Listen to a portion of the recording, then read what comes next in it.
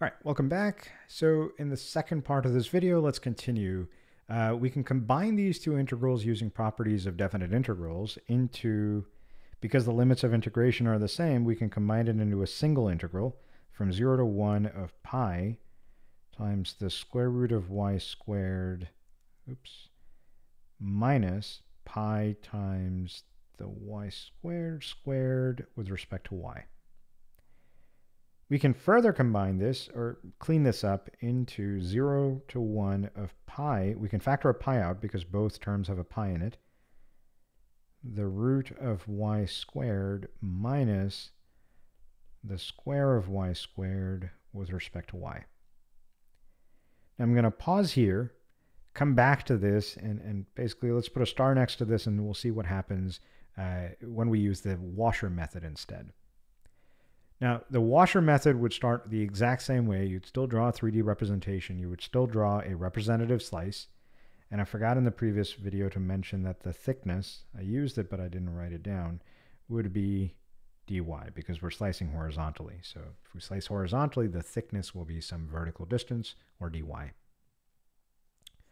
If we were to use the washer method, we wouldn't have to do a volume of the outside shape separately and the volume of the inside shape separately. We can simply do, this is using washer.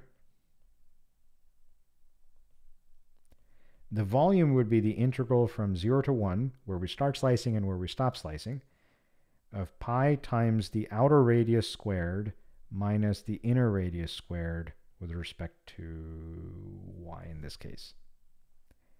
So I would write the integral from 0 to 1 of pi times, now the outer radius squared, the outer radius from here to here is the distance from here to here, which is going to be given by root y. So I'm going to square root y minus the inner radius squared. The inner radius will be the distance from here to here, which is given by y squared. And if you notice, it's literally the same exact thing as that. Now, you might be inclined to say, well, if the washer method is so much easier, why are we doing all this stuff on the left-hand side and then using washer at the end? Why not just use washer to begin with? You're more than welcome to. If the question just asks you to set it up as washer, you're more than welcome to just do this and nothing else. The purpose of this video was to make you understand and hopefully make you see that the washer method is nothing other than the disk method used on the outside shape minus the disk method used on the inside shape. And if you take the larger volume and you subtract from it the smaller volume, you get the answer you're looking for. For this particular problem, that idea of disk minus disk is not going to save us time. Washer method, you can see, is significantly faster. For other problems, as you're going to see in future videos, that might not be the case. You might actually not be able to use washers all the way through. You may need to use disk minus disk, or it might be the case that disk minus disk gives you the answer significantly faster than using washers.